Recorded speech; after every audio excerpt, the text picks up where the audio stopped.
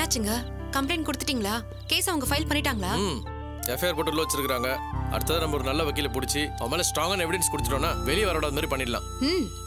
அம்மாவும் பிள்ளையும் அந்த அளவுக்கு பாவம் பண்ணிருக்காங்க. அதுக்கான தண்டனையை நிச்சயம் அனுபவிப்பாங்க. அக்கா எனக்கு ரொம்ப டயர்டா இருக்கு. நான் போய் ரெஸ்ட் எடுக்கிறேனே. சரி பிரபா, பணத்தை பத்திரமா வச்சுக்கோ. ஓகே. குட்டிமா, எனக்கு ரொம்ப டயர்டா இருக்கு. ஸ்ட்ராங்கா ஒரு கப் டீ கிடைக்குமா? வாங்க.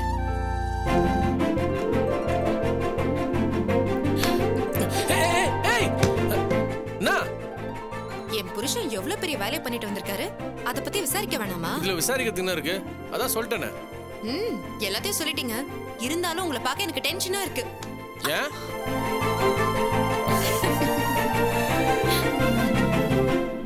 நீங்க செய்யறதெல்லாம் சாதாரண வேலையா என்ன?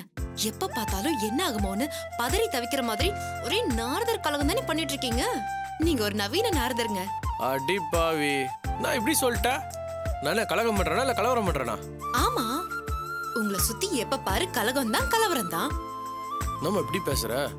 நர்தாலும் புருஷன் இல்ல, பாத்து பேசு. ஐயோ, நான் ஒன்னும் தப்பா சொல்லலங்க. ஓப்பனிங் கொஞ்சம் கலவரமா இருந்தாலும் ஃபினிஷிங் என்னமோ சூப்பரா தான் இருக்கு. அப்படியா சொல்ற? இல்லையா பின்ன. ஏதாவது ஒரு பிரச்சனை ஆரம்பிச்சு அதை முடிக்கிறதுக்குள்ள நீங்க எங்க எல்லாரையும் ஒரு வழி பண்ணிடுறீங்க. எவ்வளவு டென்ஷன், எவ்வளவு பிரஷர். எல்லாம் நல்லபடியா முடியறதுக்குள்ள உயிர் போய் உயிர் வருது. நம்ம ஸ்டைல் அப்படிதாமா. நீ ஆரம்பத்தை பார்க்காத, முடிவை பாரு. நல்ல சந்தோஷமா தானே இருக்கு. எல்லாரும் என்ன பாராட்டுறாங்க தானே? ஆமா, உங்களுக்கு ரொம்ப தான் பெருமை. உங்களுக்குன்னு ஒரு குடும்பம் இருக்குங்க. இனிமே எல்லாத்தையும் ஏற கட்டிட்டு ஒழுங்கா இருக்கிற வழியை பாருங்க. அதெல்லாம் முடியாது குட்டிமா. காதல் வந்துட்டா பிரச்சனை ஆயிட்டா மொத ஆளா போய் நிப்பேன். அதான் என் கேரக்டர். அதத்தான் மாத்திக்கங்கன்னு சொல்றேன். ஏன் பிடிக்கலையா? பிடிச்சிருக்குங்க. உங்களையும் பிடிக்கும், உங்க காதலையும் பிடிக்கும். ரொம்ப ரொம்ப பிடிக்கும். பிடிச்சிருக்குல, அப்படியே மாற சொல்ற? எல்லாத்துக்கும் ஒரு எல்லை இருக்குங்க. காலம் முழுக்க காதல் காதல்னு அதுக்காகவே போராட முடியாது. உங்களுக்கு ஒரு பிரச்சனைனா அது என்னையும் தானே பாதிக்கும். நீங்க அதையும் யோசிக்கணும்ல. இப்ப அமிர்தா விஷயத்தை எடுத்துக்கோங்க. அவளை காப்பாத்துறதுக்காக கவுன்சிலரோட மோதி, அதனால இப்ப எவ்வளவு பெரிய பிரச்சனை ஆயிடுச்சு. இதெல்லாம் யாருங்க சால்வ் பண்றது? நாமதான். காதல் வந்துட்டா இதெல்லாம் சாதாரண விஷயமா? பையனு பொண்ணு லவ் பண்றாங்க, அதுல ஒரு பிரச்சனைனா எதை பத்தியும் கவலைப்படாது, இறங்கி வேலை பார்க்கணும். அதுல என்ன ஆகும்லாம் நம்மளால யோசிக்கவே முடியாது. இதே அமிர்தா காதலிச்சிருந்தது ஒரு நல்ல பையனா இருந்தா நிச்சயமா சேர்த்து வச்சிருப்பேன். பிரிச்சிருக்கவே மாட்டேன். அமிர்தான்னு இல்ல, யார் வந்து உதவி கேட்டாலும் கண்டிப்பா நான் சேர்த்து வைப்பேன். ஓ, அப்ப நீங்க இதே தொடர்ந்து பண்ற முடிவோட தான் இருக்கீங்களா? கண்டிப்பா. இந்த தமிழரசு கிட்ட யார் வந்து எப்ப வந்து காதல சேர்த்து வைங்கன்னு சொன்னாலும் கண்டிப்பா நான் சேர்த்து வைப்பேன். உண்மையான காதலர்களை சேர்த்து வைப்பேன். டயலாக்லாம் பயங்கரமா தான் இருக்கு. நீங்க என்ன லவ்வுக்கே அத்தாரிட்டியா? பாதிக்கப்பட்ட காதலர்களை சேர்த்து வைங்கன்னு உங்களை நேர்ந்து விட்டுருக்காங்களா? அப்படின்னு கூட வச்சுக்கோயே. எப்பவும் காதலுக்காக, காதலுக்காக போராடுறவங்கள கண்டிப்பா நான் சேர்த்து வச்சுட்டு தான் இருப்பேன். என்னைக்குமே என் மூச்சு இருக்கிற வரைக்கும். இவ்வளவு தூரம் பேசுறீங்கல்ல, நாளைக்கு உங்களுக்கும் ஒரு பையன் பிறப்பான். நான் ஒரு பொண்ணை லவ் பண்றேன், எங்களை சேர்த்து வைங்கன்னு அவன் வந்து நின்னா அப்ப என்ன பண்ணுவீங்க? அப்படி வந்து அவன் நிக்கலனாதான் அவனை உதைப்பேன். ஆமா குட்டிமா, நம்ம 2 பேரும் லவ் பண்ணி கல்யாணம் பண்ணிக்கிட்டோம். அதே மாதிரிதான் நமக்கு பிறக்கிறவங்களும் லவ் மேரேஜ் பண்ணிக்கணும். அதே மாதிரி நமக்கு பெருமை.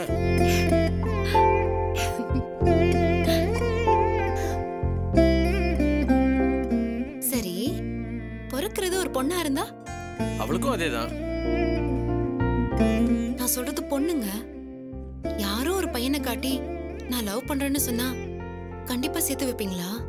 குட்டிமா, உன் கேள்வி ரொம்ப அபத்தமா இருக்கு. லவ்ல பையன் பொண்ணு வித்தியாசம் பார்க்கவே கூடாது. நமக்கு பொண்ணு பிறந்தாலும் சரி, பையன் பிறந்தாலும் சரி, லவ் மேரேஜ் தான் பண்ணி வைக்கணும். அதுல நான் உறுதியா இருக்கிறேன். ஏன் இவ்வளவு பிடிவாதம்? ஏன்னா காதல் என்ன வாழ வச்சிருக்கு. அழகான மனைவிய, ஒரு தேவதைய, ஒரு பொக்கிஷத்தை எனக்கு கொடுத்துருக்கு. அதான் என்ன இப்படி பேச வைக்குது. காதல் மட்டும் பிடிக்கலனா நீ நான் சேர்ந்துருக்க முடியுமா?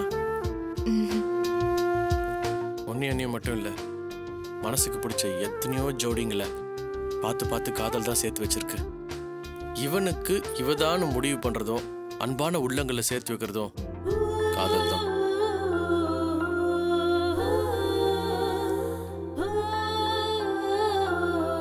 காதல் இல்லாத கல்யாணம் வெறும் அக்ரிமெண்ட். பிடிச்சிருந்தா வாழ முடியும், பிடிக்கலனா சண்டை, சச்சரவு, பிரச்சனை, டிவோர்ஸ்னு வாழ்க்கையை நாசமாயிடும். ஆனா காதலால ஒன்று சேர்ந்தா அதான் சொர்க்கம். வாழ்க்கைனா 1000 குறை இருக்கும், குடும்பம்னா பிரச்சனை வரும். ஆணுக்கும் பெண்ணுக்கும் நடுவில் எவ்வளோ கஷ்டங்கள் இருக்கும். அதெல்லாம் சரி பண்றது எது? காதல் தான். குற்றங்களை நீக்கி குறைகளை போக்கி மிருகமா இருந்த மனுஷனை கடவுளாக்கி மேலும் மேலும் சந்தோஷம் தர ஒரே விஷயம் காதல் தான். உண்மையான காதல் நிம்மதியை தரும், சந்தோஷம் தரும். அது யாராவது வேணான்னு சொல்லுவாங்களா? ஆனா சமயத்துல காதலும் தானே தோத்து போகுது. அது அழகை பார்த்து மயங்கிறது, பணத்தை பார்த்து மயங்கிறது, அதெல்லாம் காதலே கிடையாது. ஆனா நான் சொல்றது மனசை பார்த்து மனசார காதலிக்கிறது. அது என்னைக்குமே போய்க்காது குட்டிமா. உனக்கு எனக்கும் உண்மையான காதல் அது நம்மளை வாழ வச்சுட்டு தானே இருக்கு. எவ்வளவோ பிரச்சனை, எத்தனையோ சிக்கல், அதையும் தாண்டி இப்போ நம்ம ஒன்னா இருக்கிறதுக்கு காரணம் நமக்குள்ள இருக்க காதல் தானே. அவ்வளோ ஏன் மாயோட பிடியில் இருந்தப்போ நான் வாழ்க்கையை முடிஞ்சு போச்சுன்னு நினச்சிட்டேன். நீ நானும் பார்த்துக்கவே முடியாது அவ்வளோதான் நினச்சிட்டேன். ஆனால் அப்போ நான் ஓ ஞாபகமாகவே தான் இருந்தேன். உன் மேலே வச்சிருந்த அந்த காதல் தான் நம்மளை ஒன்று செத்துச்சு. இல்லைன்னா யாருமே இல்லாத அனாதியா நான் அங்கேயே செத்துருப்பேன்.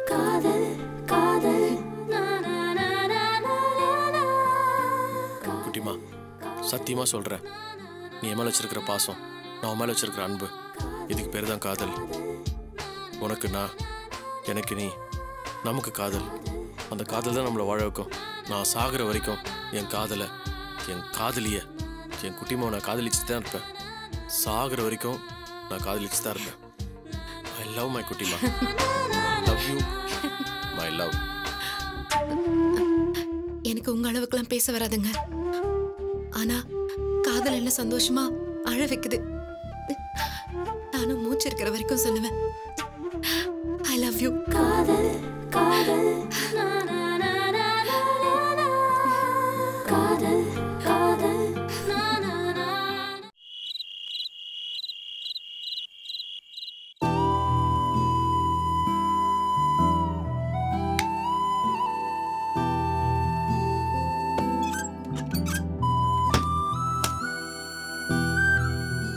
தூக்கம் வரல இன்னும்? தூக்கம் வரல. ஏன்? இவ்வளவு நாளா இந்த ரூம்ல நான் மட்டும் தான் தனியா படுத்திருப்பேன். உன்னை பத்தின நினைப்புல தூக்கமே வராது. அதான் இப்ப நான் வந்துட்டேன்ல. இது நிரந்தரமா இருக்கணுமேன்னு தான் கவலையா இருக்கு. அது நடந்துக்கிறத பொறுத்து தான் இருக்கு. நீ சொல்றது உண்மைதான் கல்யாணி. இனிமே உன்னை கஷ்டப்படுத்துற மாதிரியோ நோகடிக்கிற மாதிரியோ நடந்துக்கவே மாட்டேன். இது என் மேல சத்தியம். இந்த தெளிவு முன்னாடியே இருந்திருந்தா நல்லா இருந்திருக்கும்ல.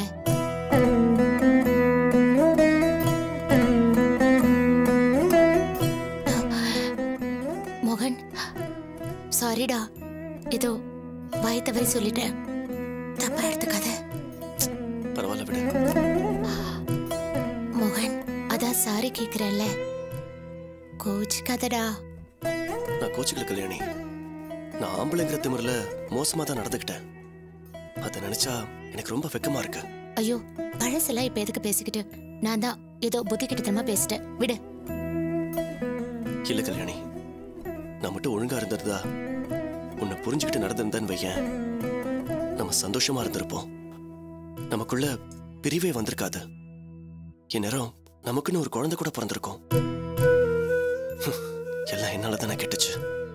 ஐயோ மோகன், நான் உன்னை குத்தி காட்ட பேசலடா, ஏதோ வாய் தவறி சொல்லிட்டேன், ஃபீல் பண்ணாத. நீ எதை பேச வேண்டாம் நினைக்கிறியோ அந்த ஞாபகம் எப்பவும் என் மனசு அரிச்சுக்கிட்டே இருக்கு. தப்பு நடந்தது என்னால.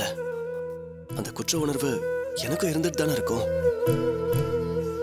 நம்ம சந்தோஷமா இருக்க வேண்டிய வாழ்க்கைய நான் தான் கெடுத்து விட்டேன். இப்ப நம்ம சேர்ந்திருக்கோம், ஆனா இழந்த சந்தோஷம் திரும்பவும் கிடைக்காதுல்ல.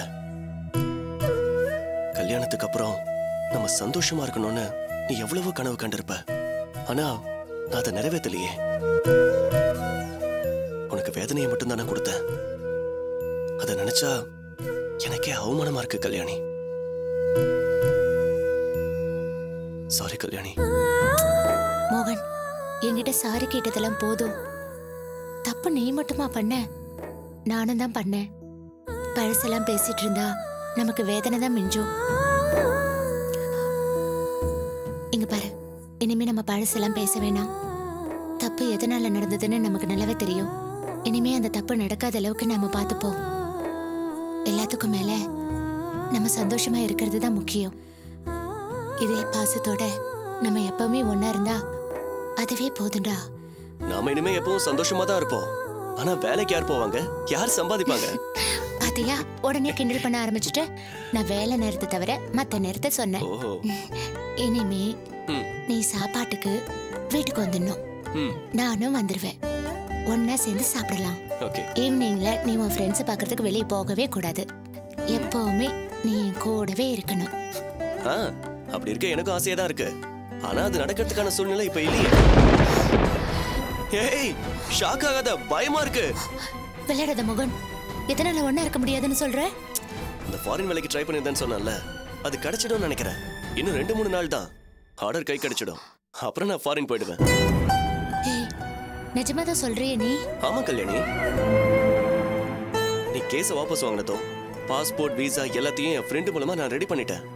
ஆர்டர் வந்த உடனே நான் கிளம்பிடுவேன். என்ன மோகன், இப்பதான் எல்லா பிரச்சனையும் முடிஞ்சு ஒன்னா சேர்ந்திருக்கும். இப்பதான் பிரியவே கூடாதுன்னு சொல்லிட்டு இருந்தேன். அதுக்குள்ள இப்படி ஒரு குண்டு தூக்கி போடுற? இல்ல கல்யாணி, வேற வழி இல்ல. நிறைய கமிட்மெண்ட் இருக்கு. என் சம்பளம் வேற இங்க குறைச்சல். நான் ஃபாரின் போய் சம்பாதிச்சாதான் நம்ம குடும்பம் நடத்த முடியும். அப்பா அம்மாவையும் பாத்துக்கணும், உன்னையும் பாத்துக்கணும். அதுவும் இல்லாம பவித்ராவோட கல்யாணம் வேற இருக்கு. இதுக்கெல்லாம் பணம் வேணும்ல. புரியுது. ஆனா உன்னை விட்டு பிரிஞ்சிருக்கிறது கஷ்டமா இருக்கும்டா. கல்யாணி, இதெல்லாம் கொஞ்ச நாள் தான். அங்க போய் ஓரளவுக்கு நான் செட்டில் ஆயிட்டேன்னா உன்னையும் நான் அங்க கூட்டிட்டு போயிடுவேன். மாசம் மாசம் அப்பா அம்மாவுக்கு பணம் அனுப்பிட்டு நாம அங்க சந்தோஷமா இருக்கலாம். ஃபாரின் போற ஐடியா ஓகே தானே? அதான், வேற வழி இல்லைன்னு சொல்லிட்டியே. போய் தான் ஆகணும்னா அதை நான் ஏத்துக்கிட்டு தான் ஆகணும்.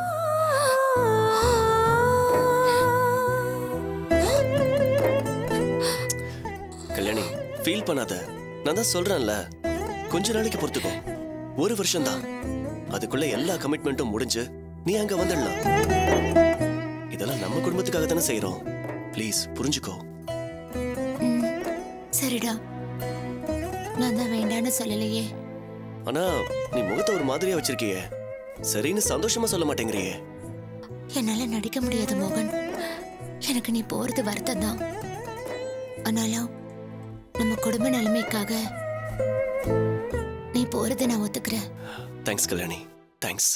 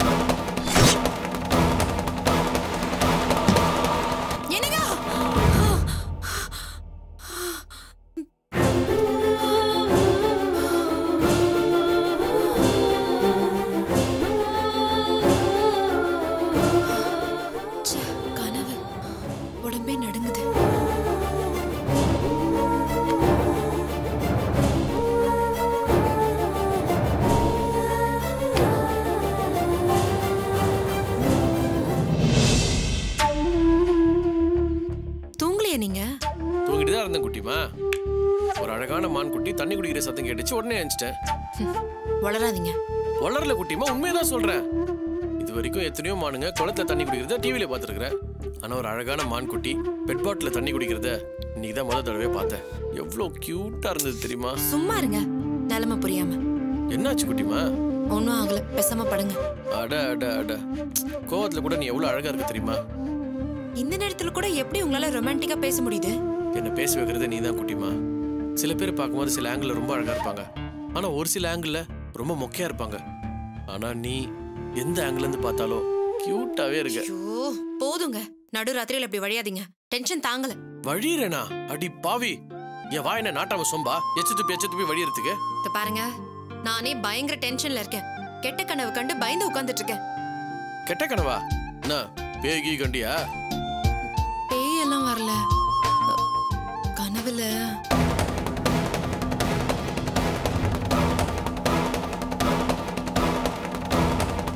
சொல்லு குட்டிமா, உன் கனவுல என்ன வந்துச்சு?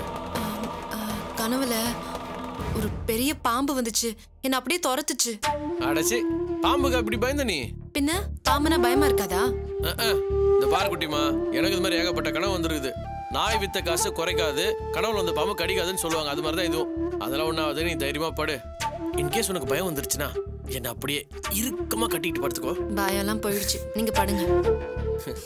ஏய், திரும்பவும் பாம்பு வந்துச்சுன்னா நெருப்பணும், ஓகே?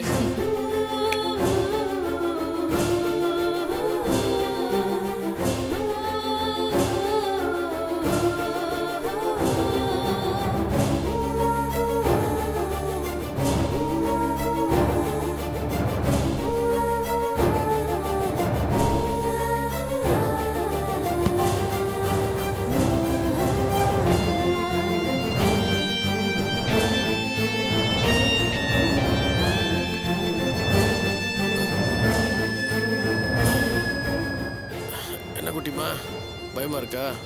ஒன்றும் இல்லை, படு. Good night.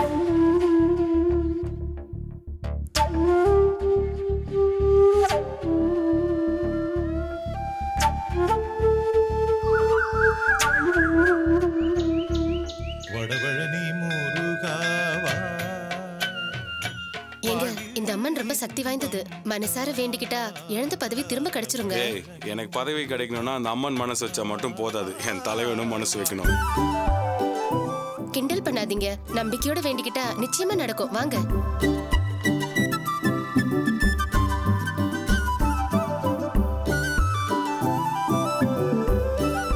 வேண்டாம் அப்பா. ஏய் நில்லுங்கடா.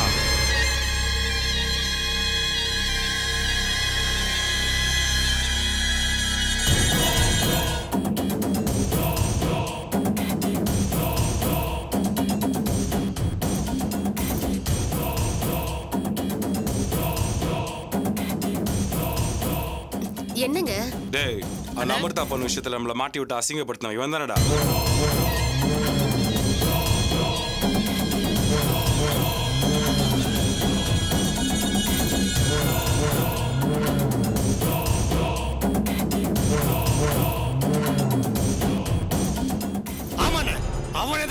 இழுத்துட்டு வாடா, அவன் தோலை இங்கேயே உரிப்போம். என்னங்க, கோயிலுக்கு வந்த இடத்துல என்னங்க இதெல்லாம்? ஏய், அவனால பாதிக்கப்பட்டவனா இந்த பாண்டியன் பொங்கனா என்ன அவன் காட்ட வேணாம். நீ போய் பூஜை ஆரம்பி, நான் இங்க பூஜையை முடிக்கிறேன். எங்க மொத பூஜை உனக்கு போட்டுருவேன். மா, அவர் யாரையாவது அடிச்சிட்டு போட, நீ வாமா. யார் நீங்க? யாரு? யார் நீங்க? யார் நீங்க? கோயில் கூட பார்க்காம என்ன பண்றீங்க? யார் சார் நீங்க? சார் எல்லாரும் பாக்குறாங்க, எங்க சார் கூட்டி போறீங்க? ஹலோ, யார் நீங்க? அண்ணன் கூப்பிடுறாரு, வாயை எடுத்துன்னு வாடா. விட போறீங்களா இல்லையா? ஓ, சார் என்ன சார் இதெல்லாம்? ஏன் சார் இப்படி பண்றீங்க? என்ன தப்பு பண்ணானா? ஏய், நீ என்ன தப்பு பண்ணன்னு உனக்கு தெரியாது? கட்சி பதவி அரசியல் செல்வாக்கா இருந்தவன பஞ்சாயத்துல சிக்க விட்டு கந்தலாக்கிட்டியடா. ஒன்னால என் பதவியே போச்சுடா. சார் என் மேல எந்த தப்பு இல்ல சார். தமிழ் தான் உங்களை பத்தி டிவிக்கு நியூஸ் எல்லாம் கொடுத்து பிரச்சனையை பெருசாக்கிட்டான் சார். பண்ணது அவனா இருந்தாலும் அதுக்கு காரணம் நீதான்டா. சார் இது உங்களுக்கு ஒரு உதவியா தான் சார் செஞ்சேன், அதுக்காக சாரி கேட்டுக்கிறேன் சார். ஏய், சாரி கேட்டா சரியாயிடுமாடா? என்ன சிக்கல்ல சிக்க வச்சு சேதாரமாக்குனது நீதானே? முதல்ல ஒன்ன உதையணும்டா. ஏய், இவனை அடிச்சு நொறுக்குங்கடா.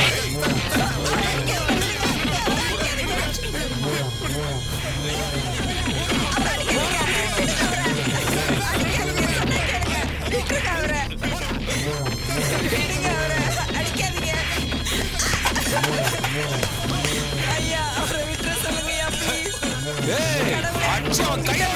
எங்களுக்கு இந்த நிலைமையா? எங்களை காப்பாத்த மாட்டியா? அவரை அடிக்காதீங்க, விட்டுருங்க. சொன்னா கேளுங்க, விடுங்க, அவரை அடிக்காதீங்க.